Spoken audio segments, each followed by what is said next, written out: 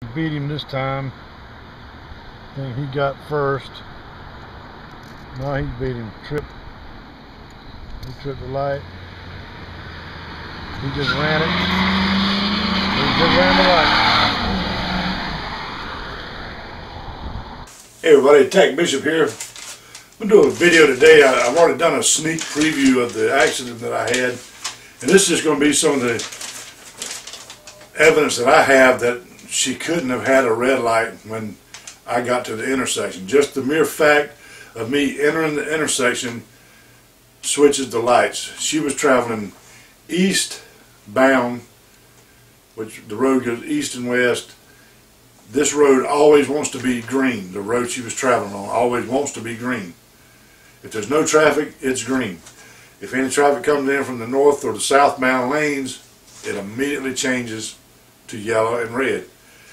And I'm going to prove that here. The video looks a little long, but at the end, I got some video put in where it's just kind of redundant, showing that the light goes over and over and over like I said it does.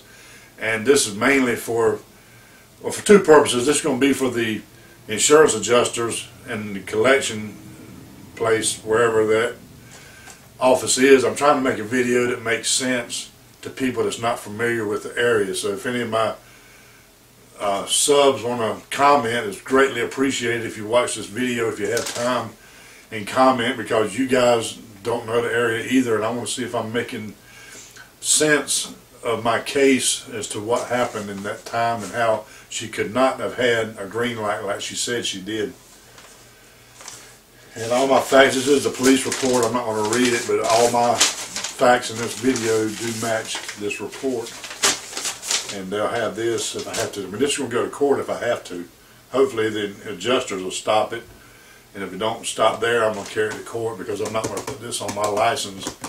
And just let me know if you think this proves it to you, since you also know nothing about the case or know nothing about the area. Do I make sense to you? And all comments are welcome, and all jokes, smart cracks are welcome too. So whatever you want to put down there. Jokes are welcome. It's all good. Tag Bishop, and here's the video. Okay, see if this explains it like I want. This car represents the eastbound lane. This is the car that actually hit me, eastbound lane. This lane is a left turn lane. This lane is a westbound lane. This lane is a westbound lane. This lane this way is a southbound lane. This is a southbound lane that I was traveling in. I pull up to this intersection. The light turns yellow. I see it. I've stopped. I have a red light. I pull up and stop. I have a red light. I see the lights, opposing lights, turn yellow and red. Then mine goes green. Here I go up to the light. This is exactly what it looked like in my vantage point. Pull up. See the trip wires right there. I trip the lights. You stop. And you go. I start going into the intersection, but you know this is these are all like 10 feet, maybe 8 to 10 feet lanes. I travel this far, I'm going about 10 to 15 miles an hour, and I see this car approaching the intersection, and this car has already stopped. There's a car over here that stopped. This car is coming in. It looks normal. You see it coming in. As I'm coming here, I see it coming in here. Looks okay till I get here, and then I can tell when it gets in this area, it's still going 30, 35 miles an hour. I know it's not going to stop when I get here. So I'm looking at the car. I can see the driver, and they're looking down. I said earlier they were texting. I can't prove that yet, but they were looking down. They never looked. She hit me square in the door. The car, if she'd have put any brakes on at all, the nose would have went down. She hit flush on, level, perfect into those doors at full height. There's no skid marks or drag marks. Same with my vehicle. And here one more time is what it looked like going in my direction. Coming up here, I do have a red light when I came up here. She's coming from this direction over here. Now you watch, as soon as I hit this tripwire, see the light turns yellow. Look, I hadn't even got to the intersection yet. I stop here at the red, it goes green. I go just about this fast, I look this way, and she's right there coming full speed. And I look at her, she's not even looking. It gets knocked up like this and spun around in the air and lands in this direction in the crosswalk. I don't have enough room, but this would be, I move this over, this would actually be the crosswalk now. I get out, now she's pushed me around, she's turned like this. This is the way we're sitting now. This is his lane now. He's still sitting there. I jump out and look up. The traffic light is directly over my head. I see the light still green. I see this guy. I'm like, okay, good. He sees I have the green light.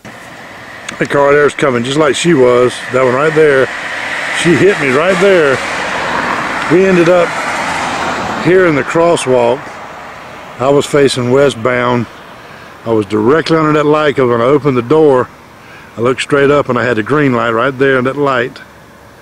Right there in the crosswalk. She was a little bit off over here. I was sitting this way, she was facing that way. Then the fire truck stopped here and the ambulance stopped right there in that driveway. So I run right here and I open her door, see if she's okay. She's screaming about her leg. So I kind of tell her, you know, just don't move. I call 911 right in front of her. I said, they're coming a mile, no, half a mile this way is the fire department.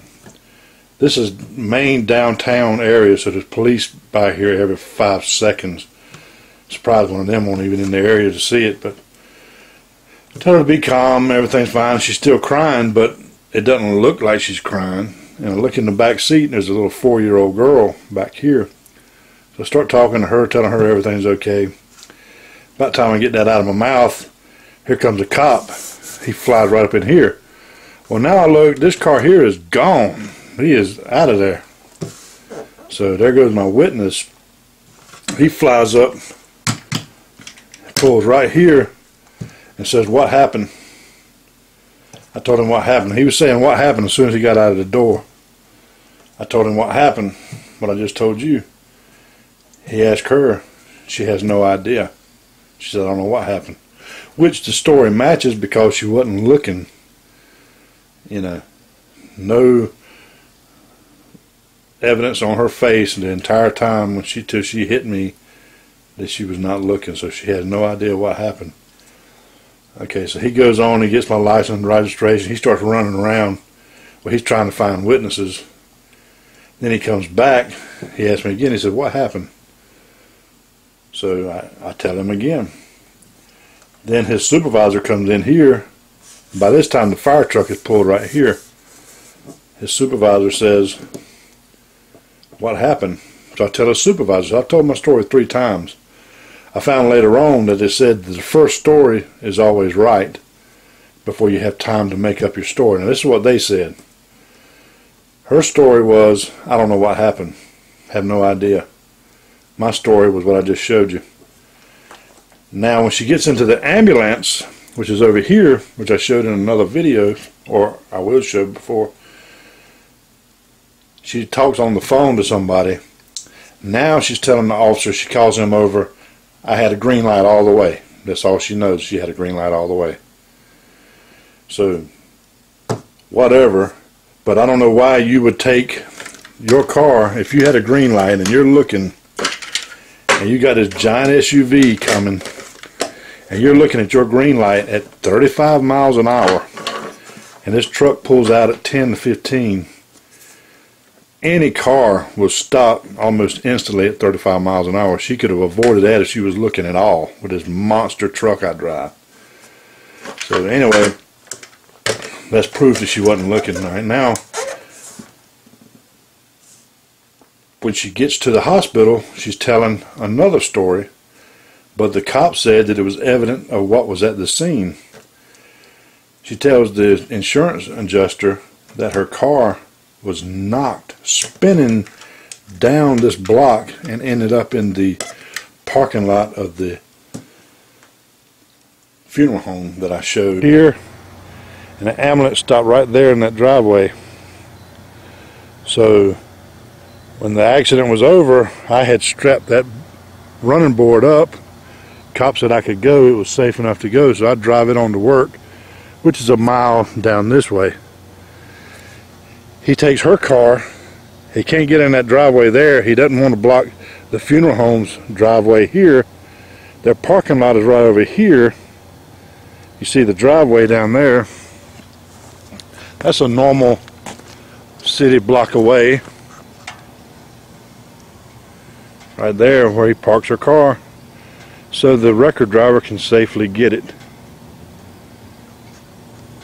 She tells the insurance company that she was knocked from this intersection, spinning out of control all the way down there and ended up in that parking lot somehow.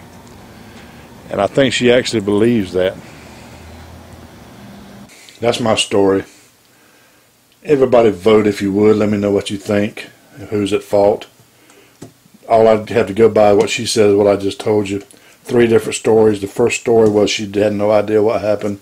Second story was a statement, I have green light all the way. Third story was just what was evident at the scene. And fourth story that she was knocked down to the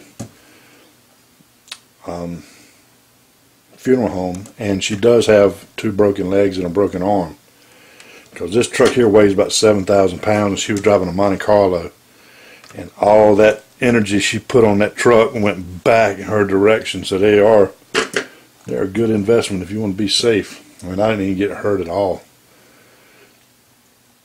But that's what happened. Let me know what you think, and I appreciate you watching. Later. Here comes somebody now. There's the green lights going in her direction. Coming up on the tripwire. You see the solid white line. See how quick it tripped?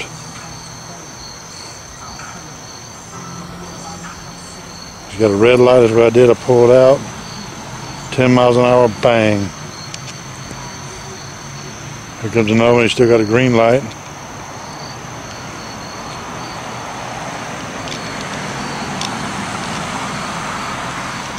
See, he even still made it.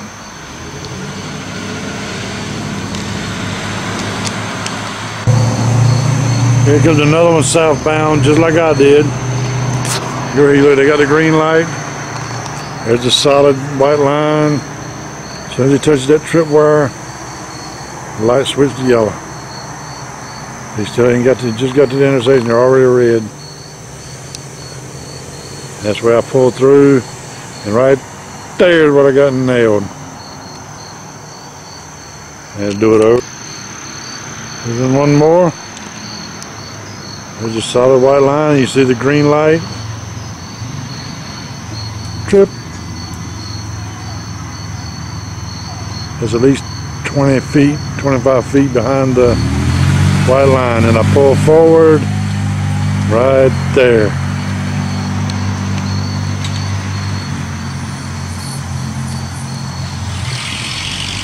And they'll go next.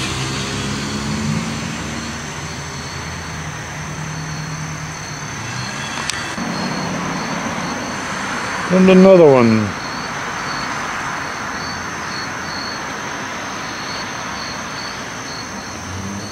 Bloop.